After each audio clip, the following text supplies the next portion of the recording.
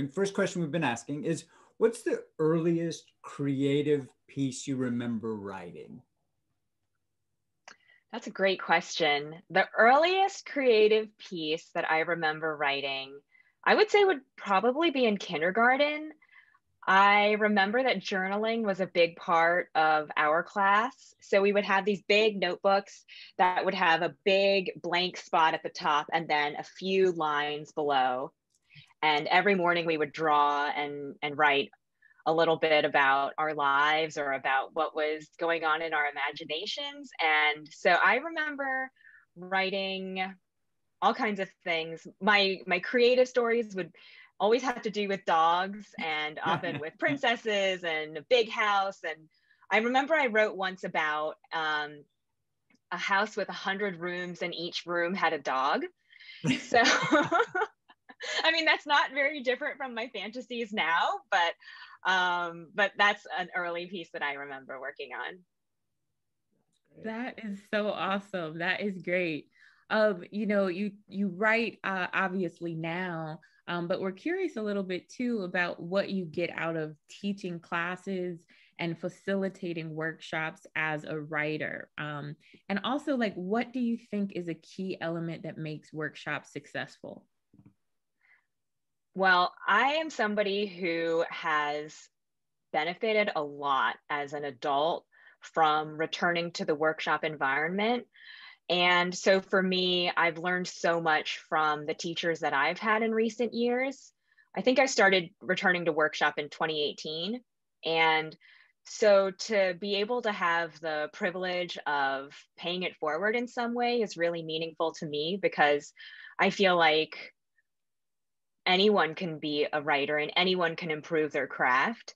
And just having the kind of safe, welcoming environment where people can learn and practice and study and see that maybe the hard and fast rules that we might have learned as undergraduates or as high school students earlier on in our lives, or as MFA students even, in earlier times, don't have to apply, and that we can be more flexible in 2021 and how we approach writing.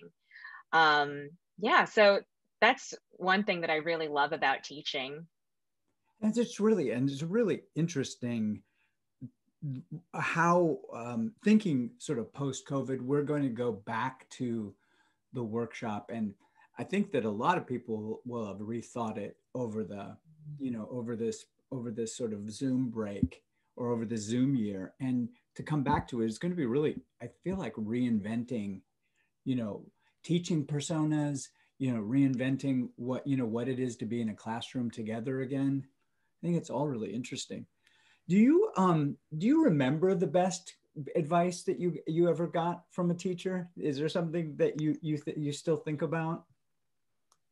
Well, I had a really amazing creative writing professor in undergrad, and her name is M. Evelina Galang, and she's at the University of Miami, and she's, I believe, the chair of the MFA program.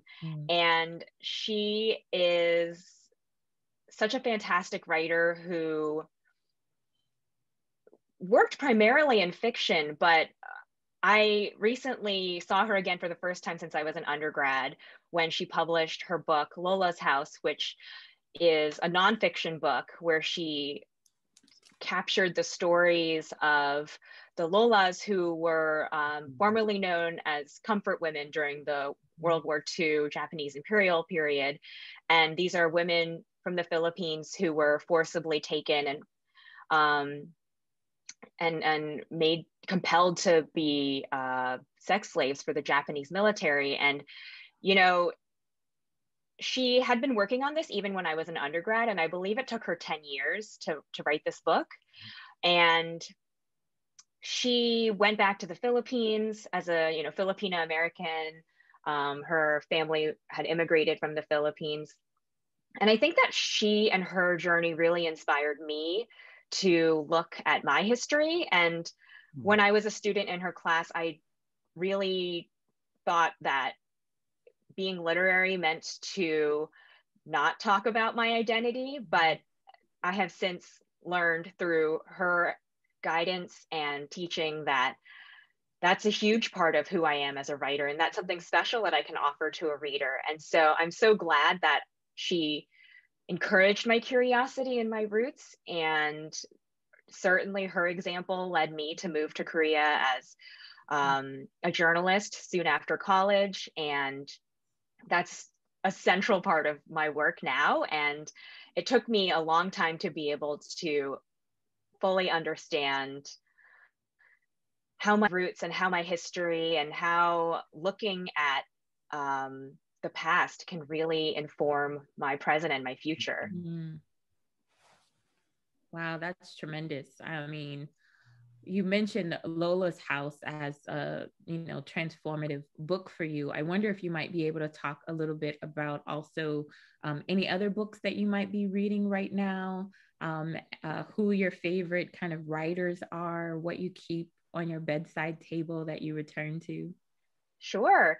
A recent book that I found is Matthew Salis's Craft in the Real World. And I highly, highly recommend it for anyone who's teaching creative writing or learning creative writing, because it has blown my mind in terms of Matthew's ability to talk about, the definition of the word craft, how it has been so limited in the past, and how now is a time where we can be really expansive and thinking about structure and thinking about character and narrative histories, and seeing his respect for different traditions in writing has been really empowering for me. And it certainly informs what I want to do as a teacher. Yeah. And then in terms of other books, I have a couple here just by chance. I recently bought another copy of Dictee by Teresa Hakkyung Cha, and I read this edition as an undergrad. This was the first Korean American work of literature that I ever encountered, and it is very experimental. And I feel like right now it's sort of having its heyday again after Kathy Park Hong wrote about Teresa Hakkyung Cha and Minor Feelings. And another book that I think is almost like a literary descendant of Dictee is Don Meech's DMZ Colony, which is a poetry collection. I believe it won the National Book Award recently. And I read it a couple weeks ago when I was having a nice little writer's retreat at the Highlights Foundation. And I felt like having that time and that quiet to really sit with this book that also plays with image and text and poetry and prose, drawings and photographs is really important and very instructive for me as a writer. Now here's, we meant this kind of a fun question, but who is a character, a literary character, a film character that you wish, was a real life person, that was like your bestie that you had on speed dial? Oh my God, without a doubt, Ramona Quimby. And Beverly Cleary passed away last month. We're talking in late April of 2021. And Ramona has been such an important part of my life. Oh. My dog is named Ramona. I wrote about Ramona in my 7th grade autobiography and talked about how she was so important to me in understanding the complex ways of being a girl, that you didn't have to just be this perfect, pretty, rich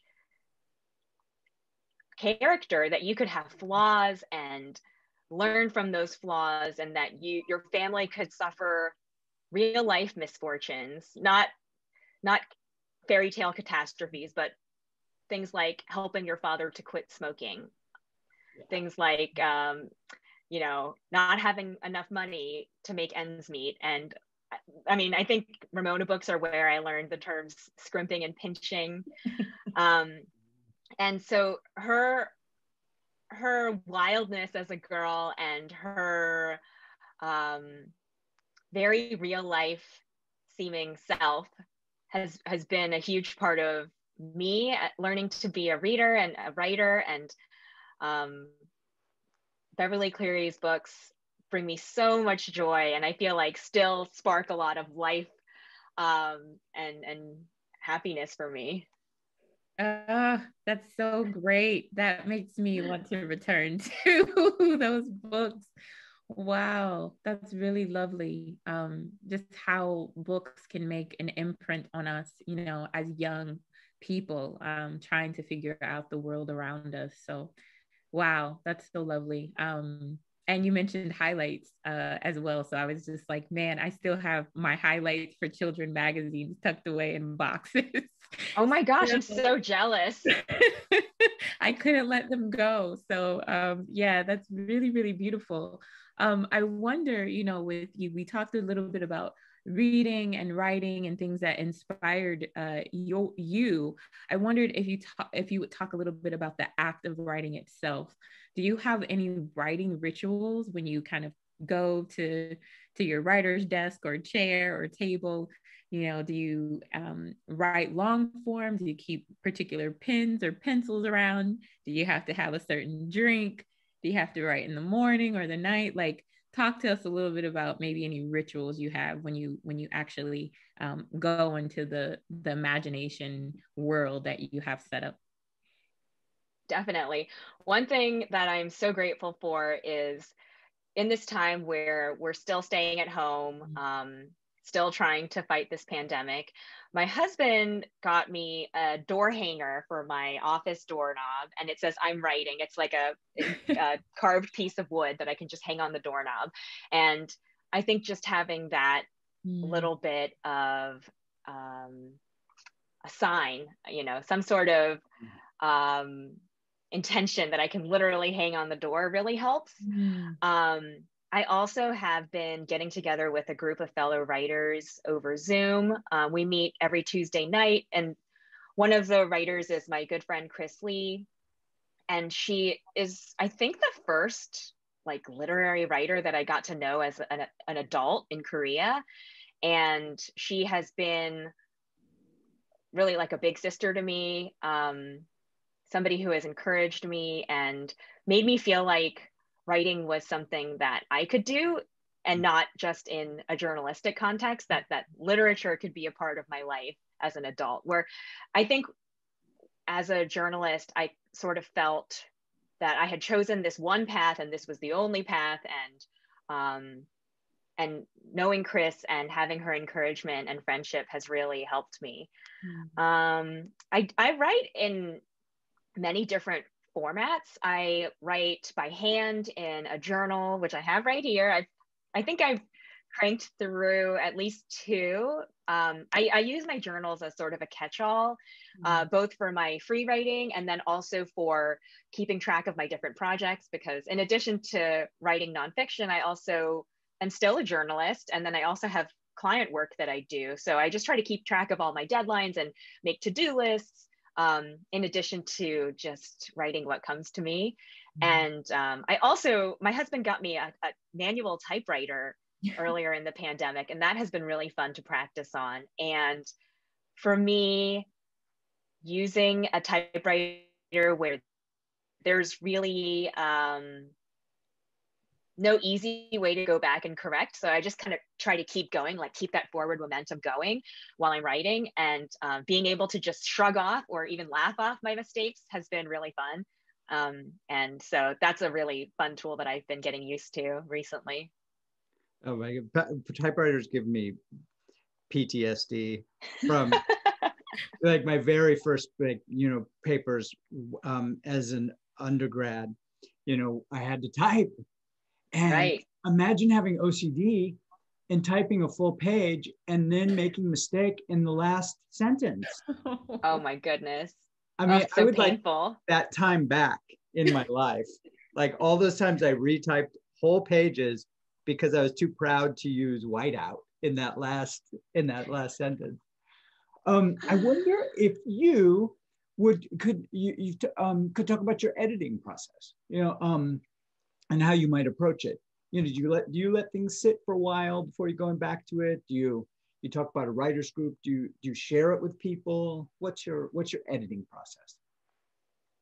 I think that I would describe my editing process as very multifaceted. I am really lucky to have a writer's group. Aside from the one that's been meeting on Zoom, I have another writers group that I've been a part of for several years now. We're all emerging writers, and none of us have published a book yet. Some of us are getting close, and we used to meet in person in New York City and have been meeting online. And it really helps to get feedback from people that I really trust. We're mostly women of color in this group, and I think 3 out of 6 of us are Korean American women. So it helps to have an audience that really knows me and where I'm coming from. So that has been a huge help. I also, as I mentioned earlier, have taken a lot of classes. And in those sorts of settings, it's great to have fresh eyes and to be able to hear what a reader is not able to understand easily, because I want to meet people where they are. I don't want to be purposefully obtuse in any way, especially coming from my background in journalism where clarity is so important. And, you know, I've been lucky to work with professional editors on essays that I've been able to publish in literary magazines.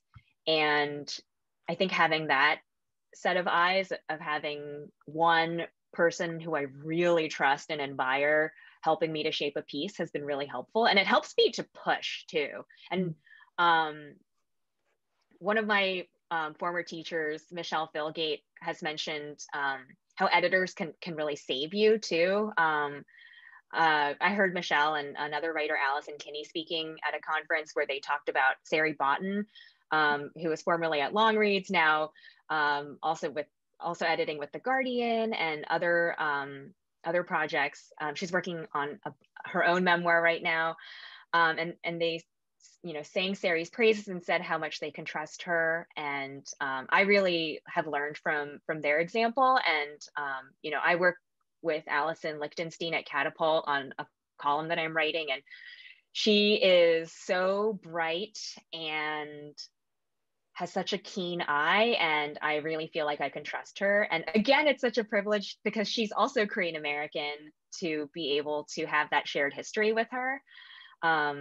So it is a process that I feel like has been very collaborative and exciting for me.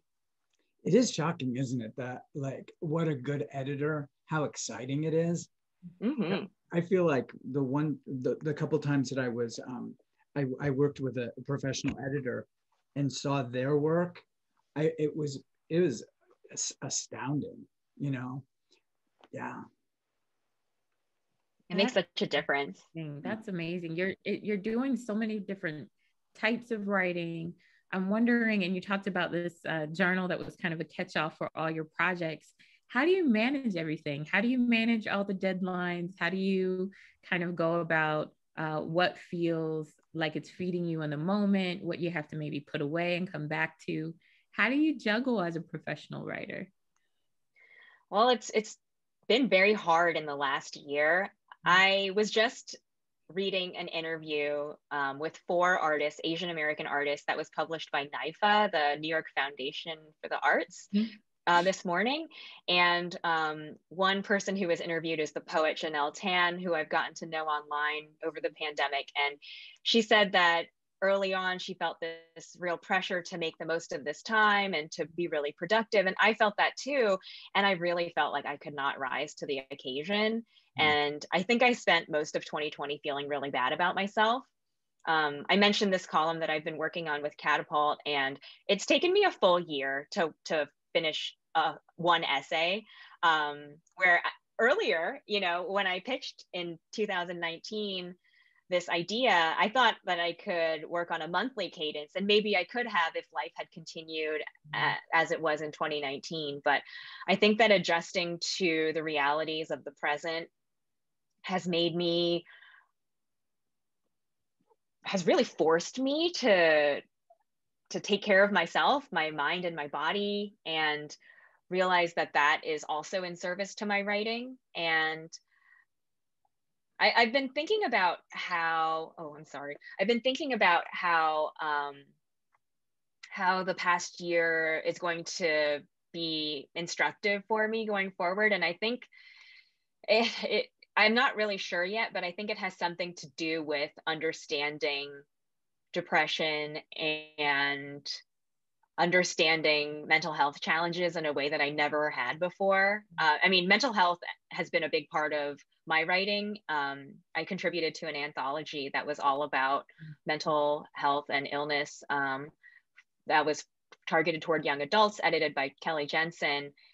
But even then, when I was writing from a place of my own experience, so much has changed in the intervening years that I feel like I have an even deeper understanding now of what it means to struggle, especially in a time when so many other people are struggling. So I think that has been a real adjustment to me. And then I feel like I'm still a work in progress in terms of keeping everything organized. I have spreadsheets where I keep track of, what have I invoiced? What have I not invoiced? Have I been paid yet?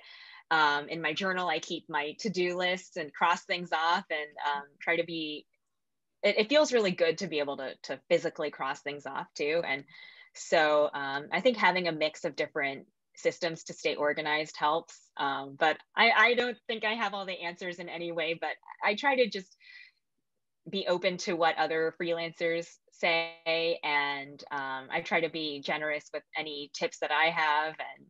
And so I think, it's all a collaborative process. Totally. Now, do you have any post-COVID dream travel fantasies? Yes. I wanted to go to South Korea very, very badly in 2020. I actually had a work opportunity that might have allowed me to travel to South Korea in December of this year, or no, in February of this year, or that, which would have happened by now. But I had to decline because it just didn't feel like the timing was right. This is before I even knew when I would get a vaccine, and it just didn't feel like the right decision for me and my family. But I am dreaming of going to South Korea at some point. I don't know if it'll happen in 2021, but I hope 2022. I lived in South Korea from 2007 to 2013, and it is a place that is vitally important to me and my writing. And so I'm really hoping to get back to Seoul, and also my father's hometown of Gwangju. And then in the nearer future, I'm really looking forward to doing my first writer's residency in Eureka Springs, Arkansas. It's my husband's home region, Northwest Arkansas. And so I'll be at the Writers Colony at Dairy Hollow, which was a residency that I had found out about and won a fellowship to in 2019, and then had planned to go in May of 2020, but now I'll be going in July of 2021. And I can't wait to have the time, because I think it'll be really sustaining to have that uninterrupted time and space to work on my writing in a beautiful environment. Yeah, that is so great. I have one last question for you. But since you mentioned residencies, while it is fresh on my mind, I just want to give you a kind of shout for maybe another one if you're interested. Yes. The residency foundation, it's called the Oak Spring Garden Foundation. And they are based in Virginia.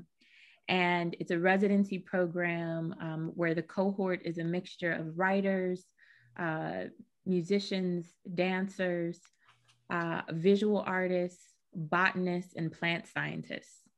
And it's on this beautiful farm. They put you up in housing, you get a paid stipend. They cook all of the meals from the fresh farm food there.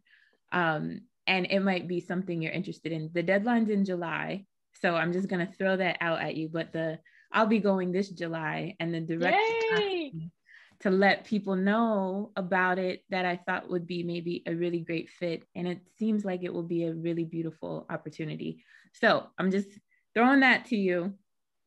Keep them in mind. It's 5 weeks or 2 weeks, depending on which program you apply for. Thanks, Lauren. Oh, they are on my radar. Because I'm from Virginia, and oh, that's right. Yeah, and I had heard about Oak Spring, and I saw that you were going, and I was so excited to see that. And yeah, I will definitely apply. Oh, that's great. I really hope you do. I forgot you were from Virginia. Oh my goodness. Yeah, that's awesome. That's awesome. I'm so glad. Okay. I guess the last question, the kind of outro question, is, you know, you've been working as a writer, been working as a journalist, writing in all of these different mediums. You've taken craft classes. You've talked about, you know, some significant mentors and teachers that you've had in your life. What would you offer to an emerging writer who's coming to this conference trying to figure out, how do I do this? What would be the thing that you would pass on to them? That is a great question. I think that